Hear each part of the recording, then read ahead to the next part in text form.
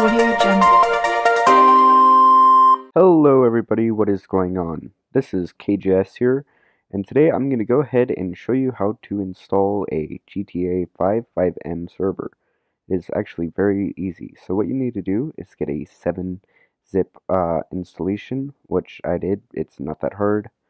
You just go to the website and download your version, either 32-bit or 64. Download it, install. I'll put a link in the description. Then you go ahead and go over into 7-zip and go and extract the file that's in there.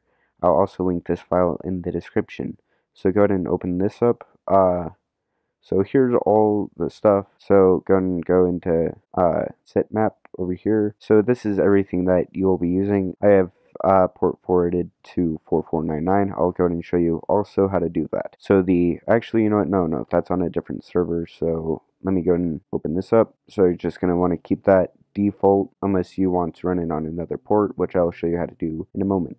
So you're going to want to go ahead and change your password if you want a password. It's just going to be whatever I want, so I'm just going to go. It's not that big a deal. So now we're also going to go change the host name to whatever you want. There we go, easy. So this right here will change basically when you launch 5M, it'll just change what you do. So I wouldn't mess with this if I were you, but sometimes if I want to just make my server be unwhitelit, like not able to be viewed on the server page, I would change that, but you don't have to. So don't change that either. Announce true. So if you do this, you'll hide from the online server list, which I'm going to go ahead and do. It's not something I want to be shown. So if you go ahead and do this, this will make it to where people have to have Steam in order to sign in, which will allow for whitelisting. So this is going to allow you to install stuff. You don't have to do this if you don't want to. Then you can change the server logo if you'd want, and that's all the settings that's in there. Go ahead and click save. So the logo, what you do is just, here it is. You can change this to whatever you want. Then what you do is go ahead and log into your router. Now that you're in your router, go ahead and go into advanced administration. This will be different for others, but this is just how you get to port forwarding here. So what you do now is press Control R or Command R and type in CMD. Then go ahead and now type in ipconfig /all. Now that you're here, go and look for your default gateway.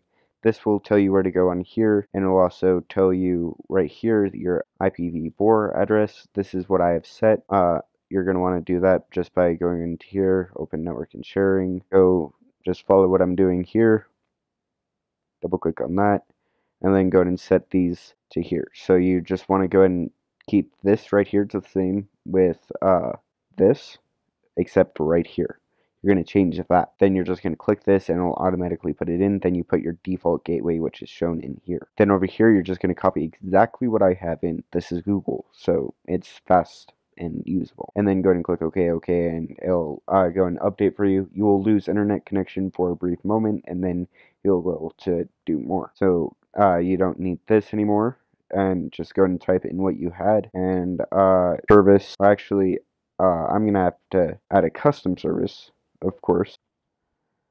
Let me go ahead and just open this, Control C, exit, paste, and then you're going to want to go and type 79 or whatever you set, click apply, and done. Alright, we are back. So let me just go in here and change that. And also, in order to install resources, it's very simple.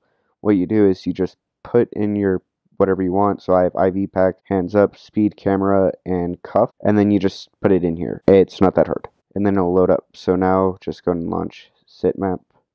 And there it goes. It works just fine. So I will go and link everything in the description. Now let me go ahead and launch 5M and connect. So I'm actually right now also playing on a laptop, so it's going to be a little bit laggier. Now I have two of these running on my network right now, but that should be fine because nobody's connected to either one of them. Alright, so it's just going to take a little bit longer for me to load everything because it is, of course, a laptop, but it is not that bad of a laptop. And then this is it right up here. It's got 0 lag because it, of course, right here. Oh, and I joined the other one, but it's the same exact server, so it should be fine.